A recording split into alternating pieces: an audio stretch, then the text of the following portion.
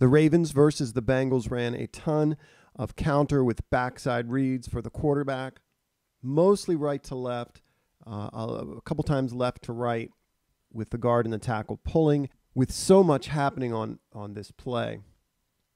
And so many different designs and fluctuating personnel, formations. It's very difficult for a defense to defend this.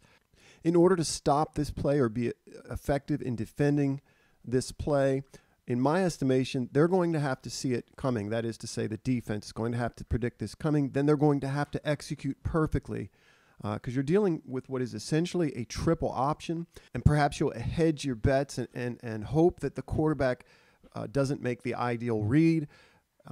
On the other hand, when the quarterback is Lamar Jackson, he has the ability to make something out of nothing. It's very difficult to defend this. I believe this is the first offensive play, and we saw this a lot through the game, that is to say counter right to left pulls, but with a lot of different wrinkles. To begin with, on this play, you have this fly motion. I think this is Oliver coming across the formation from being out wide. As it turns out, he runs a fade as the number 2 receiver. This route is intended to occupy this defender, pull him away from the flat, calling this GT counter, RPO Y swing. Mark is a bit of a wing here. He's going to swing to the flat. As Mark swings this to the flat, the quarterback is reading this defensive end. As I see it, there are 2 ways he can go with this. Probably to simplify things, he's thinking about it in terms of Mark's route primarily here. That is first in the progression, if you will. If the defensive end disappears with the swing route, then it's a quarterback keeper on the backside, and Lamar's just going to take off.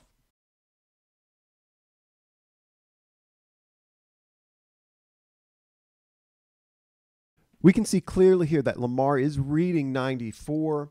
The result will be the same if this guy decides to chase these pulls and chase the ball down the line. Lamar's still going to keep here. Again, to me, Mark is first in this progression. I don't think the give to the back is in play here. I want to talk about the offensive line, where I'll consider Ricard part of the O-line here. Going to get 57.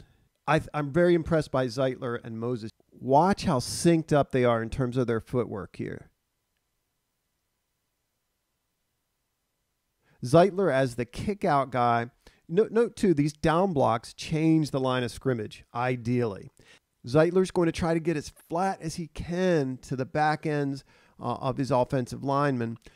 So he's got sort of an uphill climb to the end man. He wants to get on that inside shoulder and just dish him out of there, which he does. And then you get Moses coming through.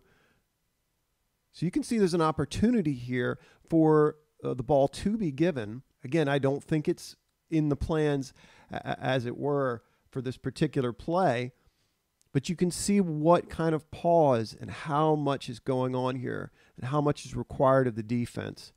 I suppose I would call these open pulls, these long pulls they're doing here, but the footwork's interesting. I'm calling on any coaches to give me a heads up on that.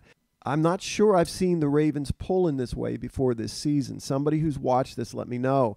To extend that right foot and then drive off of it. Typically, even in this game coming left to right, I saw them just drive off of that, which I would call an open pull. I'm not sure what we would call this. Again, somebody who's hip to it, give me a heads up on this footwork here.